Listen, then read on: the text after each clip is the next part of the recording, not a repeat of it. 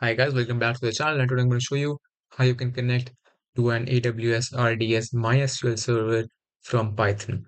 So let's begin. So first of all, we're going to learn about how we can connect to a MySQL server on AWS RDS using a Python script. So for that, we need to create a MySQL server on AWS RDS. So first of all, head to your AWS account and then go inside the RDS service.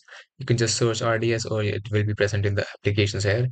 Now, after going to the RDS, we can head up to the instances, which is DB instances, and now we can create a MySQL database if not already existing. So for creating a MySQL database, you can click on create database and then you can select the basic configuration. So for this, I'm going to just choose MySQL as the database type, and then I can set up other configurations like I'm going to keep it a free tier database, and then for the database identifier, I can keep it as database one or anything it recommends me. For the master username, I'll just keep it admin, which was stated by here, and I can keep a password here. For the password, I'll just keep it probe knowledge for now. You can keep it whatever you want. And now you can move forward. I'll just keep other uh, configurations as it is. If you want to change the configuration, you can change this and select a better or uh, degrade or quality of your configuration or instance. For the storage, I'll just allocate 20 GBs to it, and we need to enable public access so we can actually access this database using a public script. Now, um, we can move on to the next part, which is additional configuration. So we remember that MySQL database is running on the server, is running on the port 3306. So we can add it to our inbound rules later when we configure it. And now for the other part, we can keep a database name. So for the database name, we can keep it something like test MySQL. You have to name this database in the initial database name, else your database will not be created.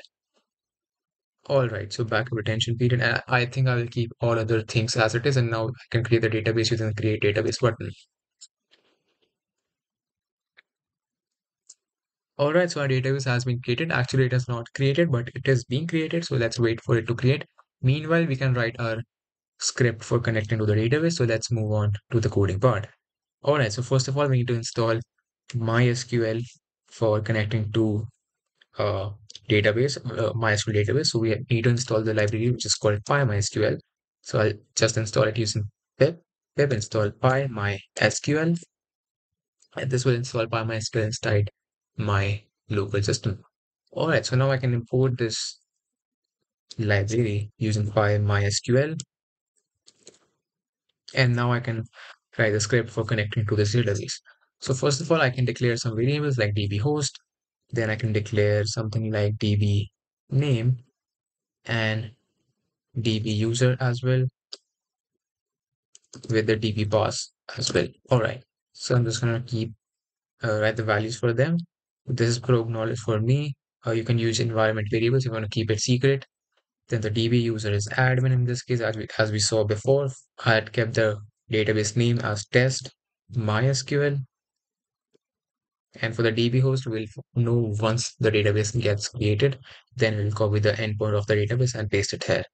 All right, so now we'll connect to this database using the PyMySQL's connect function. So for this, we can write a line, something like connection equals to PyMySQL.connect, and then I'm gonna pass the configuration for a database, which is the host, database user, and password corresponding to the variables db host, db name, db user, and db pass. All right, so we have successfully connected to our database. We hope so. So we'll just confirm it using the statement connected to the database. Now we can run a simple command, something like, so basically for running the command, we need to create a cursor. So we can create a cursor, use connection.cursor, and now we can execute queries on this, something like cursor.execute select version, which will return us the version of this database. All right, so now we can print this value by the cursor.fetch one function, and then we can store that in the db version variable. Now we can print the db version variable to print the version or the executed statement by the cursor.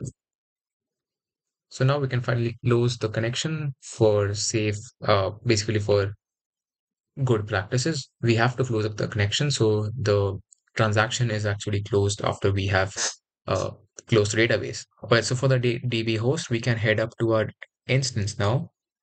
And let's just wait for this to create it. After it has been created, there will be an endpoint right here, which we will copy and then paste it as the host name.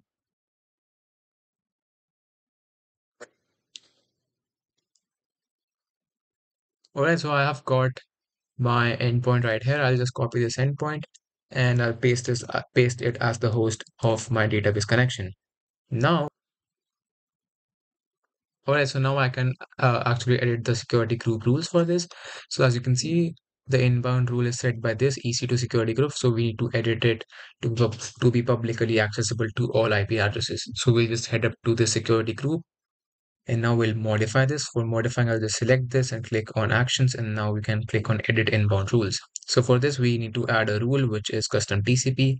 And for this, the port was 3306. And we can allow anywhere IP4 addresses to allow any IP address to actually hit on our AWS RDS instance. Now we'll just save the rules and head up back to our AWS RDS server. And now we should be able to connect to this. So I'll just run the script again. So it says connected to database and also prints the version which was uh, fetched by our cursor execution statement. So perfect. So I think that's how we connect to an AWS RDS MySQL database using Python. And that's it for the video. So guys, thanks for watching.